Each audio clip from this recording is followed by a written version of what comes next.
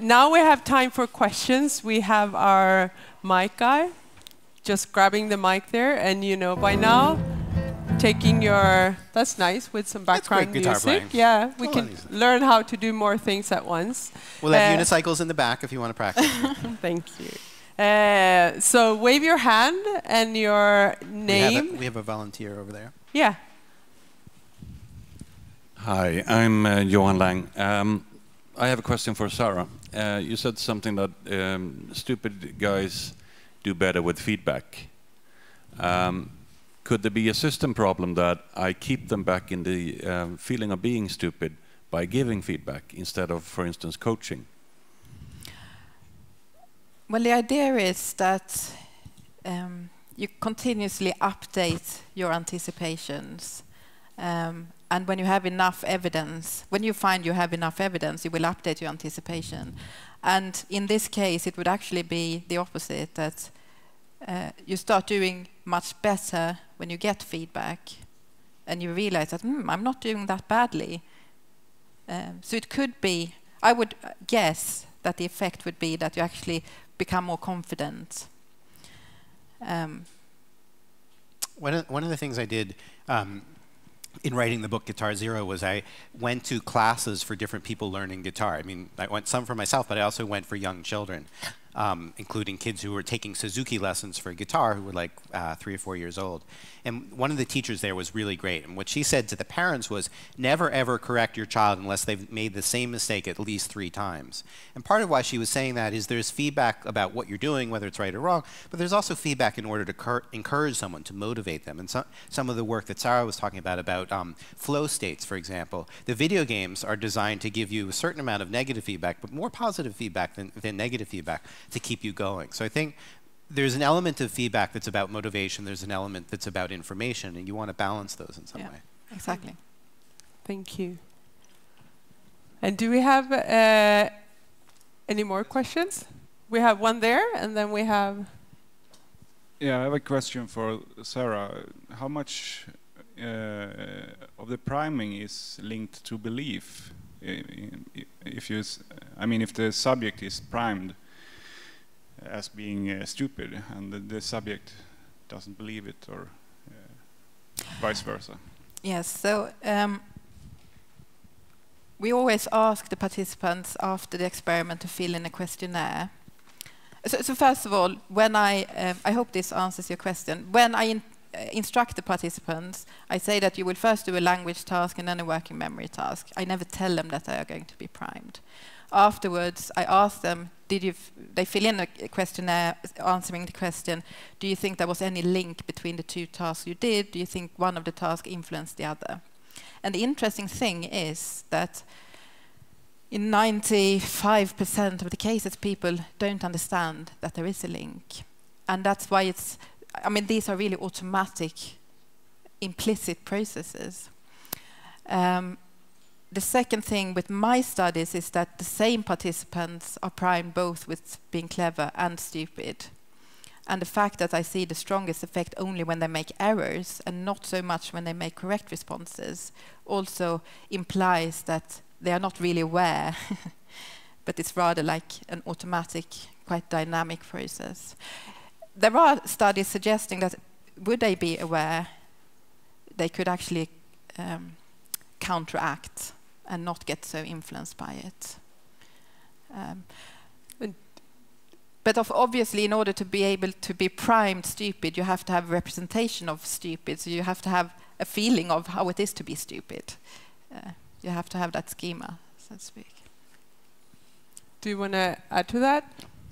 Thank you. And we had a question. Yes, I have a question here. My name is Tina Marie Whitman, and I have a question also for Sarah, but for both of you, really. Have you found that there are differences between image or language-based sources for priming? For example, if you would see a picture of a crying face versus the word cry, do you find that there are different results, or what are the differences? I haven't studied that, but I'm sure you know much better the difference between language and I mean, English? it's not quite my area of expertise, but there are certainly studies that have looked at, for example, bilinguals and can you be primed from either language. There's evidence that you can be primed from your secondary language, that you can be primed from visual materials. There's certainly many different ways in which one can be primed. And then there's arguments about how strong the effects are, how fragile their effects are, when you get them, when you don't. But certainly almost anything you can think of, there's at least some evidence that some priming some of the time. Thank you. And we have another question here. Hello, my name is Aista, and this question for Gary, but really both. I know there are windows, especially for language, and if you miss that window, like the feral child Jeannie, she never really learned language after that the way she spoke, but the way we, the regular speakers, she didn't. Has there been any studies or anything else like language that we cannot learn as well, there's a couple of things I would say there. The first is that in Jeannie's case, she was locked in a closet till she was about 11, I think, and so there were profound social effects as well as linguistic effects. So from a scientific perspective, she's not a very clean case. You don't really know whether the problems she had were because she didn't want to interact with other people or because she had problems, say, with a language acquisition device like Chomsky might talk about. And that's generally a problem with all of the feral children. The best studies maybe are ones of kids that are taught in oral schools, deaf children that are taught spoken languages. Alyssa Newport has done some of that work. And I think that the evidence shows that there's some effect, but it's not nearly as strong as people think. So I wouldn't want to say adults can't learn new languages. I would say that on average they don't do it as well. People have done much larger scale studies, and what you see is a kind of gradual fall off. So the way it's written up in the literature is sort of you reach puberty and you're done. You can't learn anymore. I always imagine it as you start thinking about sex and you can't learn another language. But the empirical data are some people past that point, and as adults learn second languages natively. Not most people can't, but some people can. And the decline is pretty gradual. If you actually look at the graphs carefully in this classic work by Alyssa Newport, the difference in percent correct is like between 100% and 80% correct or something like that, or 75% correct. And on some things, on word order, the non-native adult learning speakers do pretty well. There are subtle things that have to do with accent, basically. Those are the hardest ones. One other thing that's really pretty hard for adults to learn about is perfect pitch. So it seems like if you're learning perfect pitch, you have to do that early in life. But almost anything else that I can think of offhand that isn't like directly perceptual, I would not write the adults off. I would say that, until we do careful data, and there are lots of things where if you actually do a carefully controlled experiment, in fact, most things, the adults will learn something faster than the youngest children. If you look in any article that you pick at random from a developmental psychology journal that looks at kids of different ages up to adult controls, the adults will learn whatever is going on faster than the say, the 10-year-olds, and 10-year-olds will learn it faster than the 5-year-olds, and the 5-year-olds will learn it faster than the 2-year-olds. And so it's hard to find laboratory evidence. One possibility is kids just don't quit. They get into something and they keep going at it. The way I think about it is imagine your young child watching the same DVD over and over and over again. There's a kind of patience that young kids have. Maybe that's part of what's going on. It's not that they're faster at learning things, but they stick to it longer. That could be explaining a lot of the obvious fact that people who learn languages younger in life learn them better. But if you try to kind of narrow this down in the lab, it's hard to find things that little kids are actually better at than adults. Thank you. And have you seen, have you tried with different ages in your lab? No, that's a very good point. I have not. So adults in the lab? My participants are between 18 and 35 years old. There are some studies in the last few years showing that priming is something that kids are subject to. There's some argument that they're more weakly subject to it. So you can think like the classic prime is, I say the word doctor and you start to hear the word nurse. Well, if you're 4 years old, you don't have as strong an association in your head between doctor and nurse, but you still might get some small priming there. And then as you get older and the concepts become more associated, you get a stronger prime. Thank you. And we have a next question here. Hi, and thank you for interesting speech. I'm Camilla, and I'm interested in cultural and organizational development. And I wonder, how can we create culture in organizations and in schools to support more learning? Good question. The first thing I think of is the Claude Steele stuff. Do you want to talk about that? Yeah, I could. Actually, I'm quite fascinated by Carol Dweck's studies that I have read. There are studies suggesting that instead of giving feedback to children that, oh, you are clever, you should feedback what they do. You did a clever thing. So you should focus on what they do. So this notion, what I spoke about, of task focus rather than me focus. So that's one thing. And I would also promote, even though I haven't scientific evidence, that I mean, what my studies clearly shows is that one day you can feel clever, but the next day the same person can feel stupid. And as I said, it seems as if when you feel stupid, you are more uncertain and you benefit more from feedback. So if you learn to know yourself and are allowed to put yourself in different environments in school, so maybe today I need feedback, next day I need peace and quiet. So I don't know the empirical literature for this well, but I would say that kids are born really interested in learning. It's a natural part of their culture. If they don't learn enough things per moment, then they start to fuss. And so you bring them into school, at least in my country, and there's kind of a culture not of learning so much as a culture of obedience, of following the rules, maybe learning particular tests. And I think that that diminishes what's an intrinsic culture, or at least an intrinsic drive towards learning. That relates to some of the stuff that you started with. So I think that we are naturally, as a species, really, really curious. And then it's not that we need to instill that, it's we need to figure out how to make it stop going away. And I'm going to see if there's... Do we have more question here? Because a follow-up question before, when you think about you have a question, is you talked about how if we know how to learn, then we can learn. And to both of you, but to be able to learn, we also need some times to unlearn. And so how do we unlearn? I mean, unlearning is a really hard thing. So unlearning is about breaking habits. And the default for the brain is the more often you do something, the more the brain makes that automatic and does it more quickly. So one of the reasons you need, for example, a teacher when you're playing guitar is if you teach yourself how to play guitar, you get in bad habits about posture. And then as you do the same thing over and over again, as long as you're making reasonably good music, but maybe not great music, your brain says, hey, I'm doing great here. And then it just gets better and better at doing that thing, even if it's not quite the wrong thing. So, and the best thing to do with habits is to not develop them in the first place, is to have teachers that monitor you and say, no, this is not a good idea.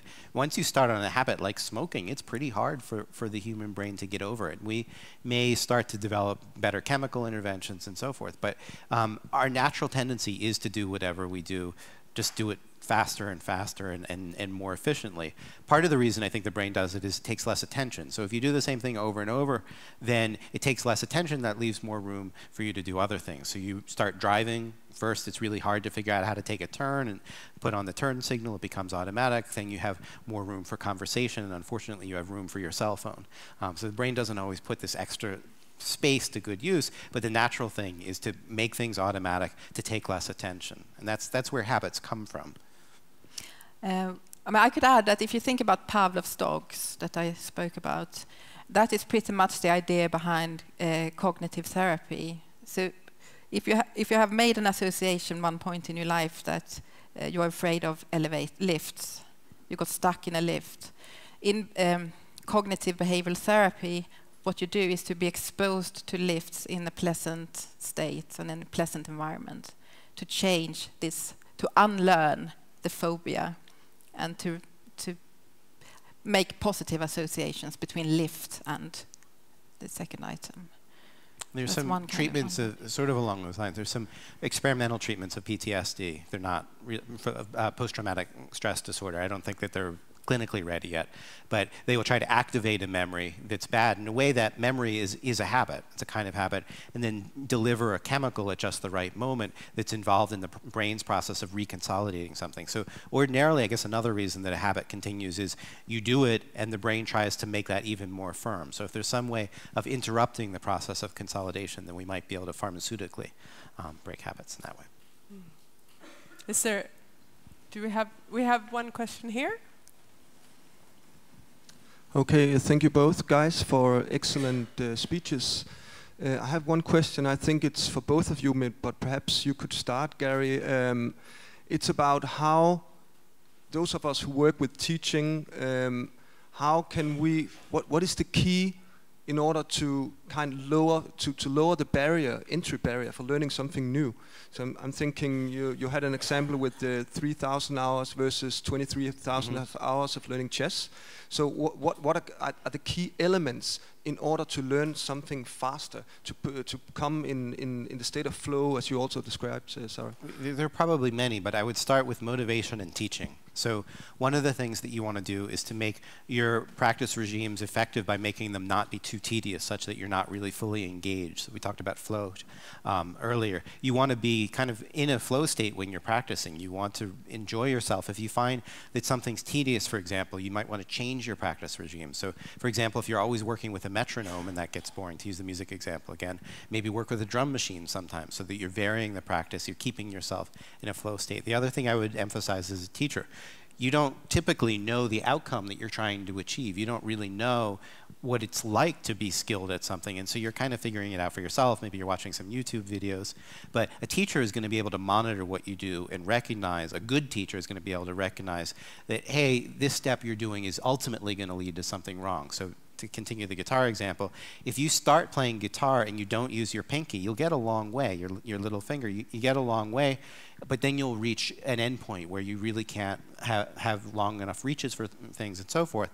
A good teacher will not just pay attention, hey, he's playing the notes in the right order, but watch you closely and say, hey, he's not using his little finger, that's going to lead to problems down the road. You're not going to know that for yourself, and this is why teachers are valuable, is that they, if they're sensitive, if they're like a good car mechanic who's looking at, hey, what's going wrong here, and they can be gentle and deliver the feedback in the right way, then they can alert you to problems that you don't even realize are problems. So those are the two things that I would emphasize most, although I think there are a lot, but would be having the right kind of teacher who really studies the art of learning this particular skill and making sure that you keep yourself engaged, that practice doesn't feel like labor, but it's somehow fun. Do you want to add, Sarah? Just a very small thing. So the brain is very clever. The brain will compute how much effort do I have to put in and what do I get back, right?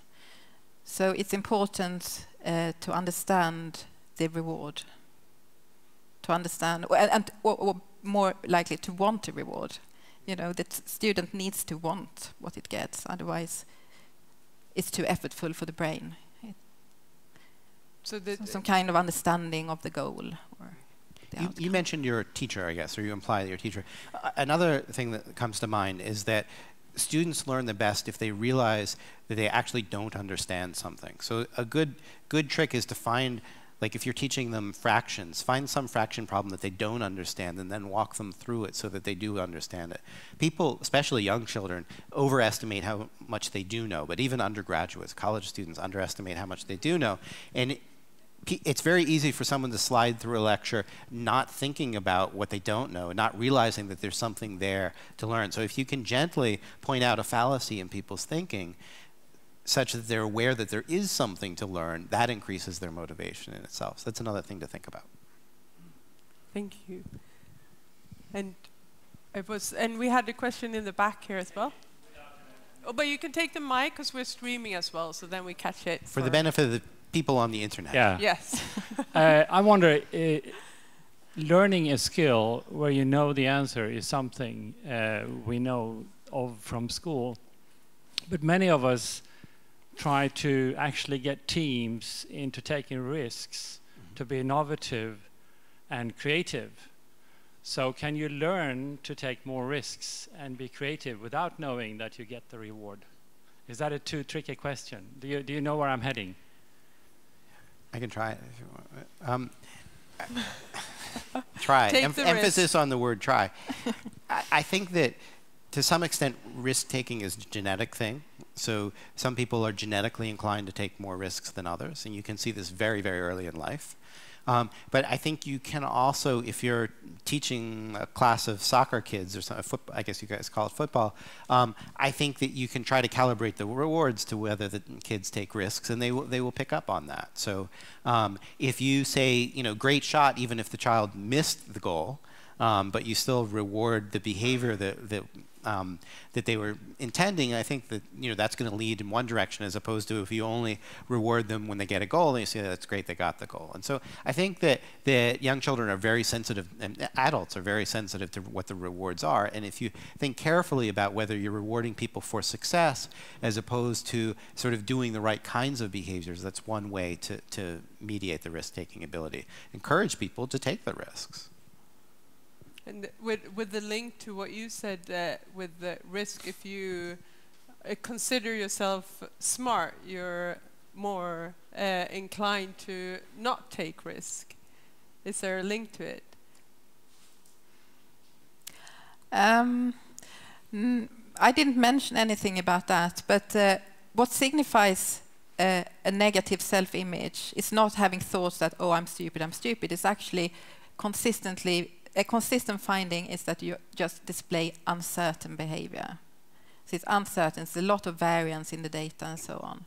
And of course, and I showed you also that you activate areas in the brain related to pain and aversion and loss and so on. So of course, if you have a positive self-image, you're probably more likely to explore and be brave because you feel calmer and less stressed. So, yeah. Thank you. And we have room for one more question. Take a risk, somebody. Yes.